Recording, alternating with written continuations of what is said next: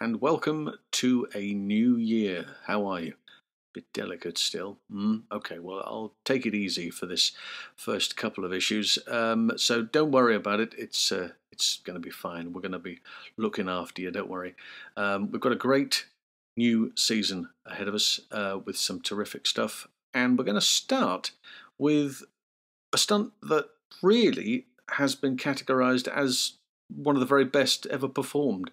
I used to do a podcast called The Stunt Pod, and we used to ask every person we spoke to if they ever had stunt envy. They've seen a movie or TV, and there's a particular gag there that they've thought, oh, I really wish I could have had a go at that. What would it be? And we had answers, all sorts of different answers from various TV shows, various movies.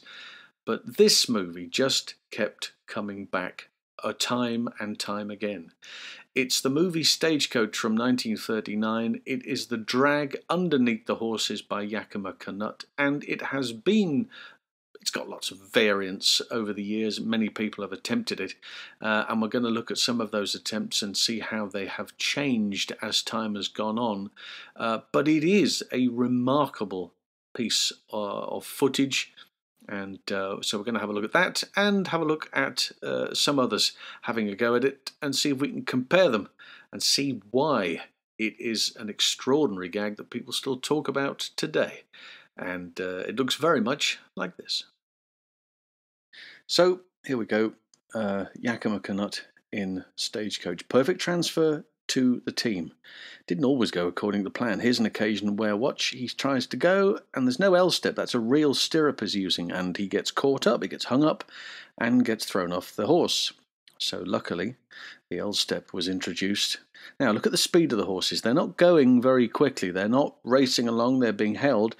Drops down. Now they pick up a little bit and he hangs down. He gets dragged there, holding, and then lets go and comes out the other side. That was his work. That was his variation. Now, he varied that again a little later on. This is Zorro's Fighting Legion from 1939. This is crazy. This is does the initial transfer, and this is a team of 4 horses, right? Drops down now after this shot, down between the 2 horses. Now, look at the speed of this. They're really going along some click here, but this is the point. As he lets go, his feet then come up and hit the plate between the 2 teams, effectively flipping him backwards. Look at his body flipping underneath. Now his head is to the left, his feet are to the right. He's facing forwards, face down. Look at where his feet are. Now as he lands, his feet then turn over. He's on his back with his feet pointing right and his head pointing left. Bit of camera trickery here because all of a sudden his head is now pointing backwards to the right, and he manages to spin himself around and catch the bar at the back of the Stagecoach. I am suspecting that they've done that in a couple of pieces, but that initial part where he slides under the horse and then extraordinary backflip or back somersault underneath, presumably unintentionally. How you would do that, I don't know. And for him to then say, well, we'll make use of that. We've turned it around. Let me try and grab onto the back of it, which he does here. And now you can see the horses have picked up speed, certainly. This is likely to be these shots here. But look at them. Look at their ears are back and they're really starting to roller coaster. And eventually Zorro will then deposit the driver. Whee, get off. There he goes. Now, this is Legend of the Lone Ranger and Terry Leonard's version. This is a 6 team. 6 horses. Terry makes the transfer.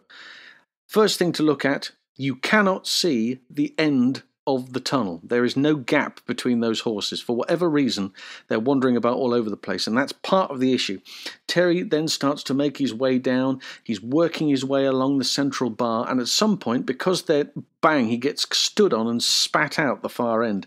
Let's look at it again. He comes through, he starts to work his way down, which he's having to do, but there's no gap, and it gets tighter and tighter to the point where he gets stepped on. Now he's loose. He's had to let go and is being spat out the far side, gets stepped on. Now he's all over the place. Now he can't. And look, his legs are this side, his head is that side. The horse just manages to. The carriage wheel just misses his head, but watch this closest wheel this side, which rolls over his legs up and down. And that's where he was convinced he'd broken or lost his legs. That's how bad it was. He got chance later on to do it in Raiders of the Lost Ark. Bit of a different scenario, same basis though. Look at the padding on his back. He's taking no precautions here. He has to go underneath the truck being driven by Glenn Randall Jr., and there's no trench there. Now there's a trench. That's the trench that was pre-dug, allowing the vehicle to travel either side of it and just give him enough clearance to get underneath that truck, hook himself up and come out the far side, work his way back towards the truck, and then be able to get on board and effectively complete the gag, the homage to Yakima Canutt and that stagecoach gag. That's what he wanted to do. Here, slightly different scenario from the movie Maverick. That's Mel Gibson, of course, being doubled here by Mick Rogers, goes under the carriage, not the team, and now has to work his way back to get to the back of the carriage, spinning himself around, grabbing onto that luggage compartment at the back and being able to work his way over the top. But then he has to get towards the team. And that's where some of the problems start to happen, because he had a real nightmare moment here, even though Terry Leonard was directing second unit on this and said, "Did you mean to do this? Because it looked spectacular." He jumps, he's down onto the first team. So he's got this, it's called a six-up. There's three sets of two. He works his way forwards. He's jumped from one team to the next team. And he's forward, and between each of the horses is what Mick referred to as an ironing board. It's a little board you can land on, gives you enough purchase to step on it and push forwards to get to the next team. When he makes that transition from the middle team to the end team, the first team there, look, you see the horses nodding. They stumble. The horse on his left stumbles. The horse on the right then stumbles. Watch as he jumps. Now, he hits the horse far too high up. He wasn't expecting to go that far forward and got him in the withers, right at the very top. And down on the left-hand side, look, you can see the horse's nose going down, and more importantly, you can see the bar, which is attaching them to the carriage, go all the way down and very, very nearly caused the entire team to come down, and that would have been fatal if that had happened. But extraordinary work, and he managed somehow to hold it together. Here is Tim Condren, and who, of course, this is from Stunt Challenge 83. And he has spoken to Yakima what he wants to do, and they've talked at length about how to do it, the pitfalls. And so he makes the transfer from his horse to the front team. Then hangs down. He's going to do it the traditional way. He's going to work his way forward just a little bit, but he's going to hang on there. He's working his way forward. And then the difference here, once the camera angle changes, look at the big gap, a huge gap right down the middle that he can then go under and then be picked up. He picks that bar up at the back. This is one movement. Goes under, picks the bar up at the back, climbs the rope at the back, and works his way towards the driver, who is stuntman Peter Mund, and goes up there and holds the gun to his back. Curtains, mate, I'm in charge. That is his homage to the Stagecoach Drag. There we go. That is it for another week. I hope you've enjoyed all of that. We'll do it all again on Wednesday for the podcast, and next Friday for another exciting episode of our YouTube channel.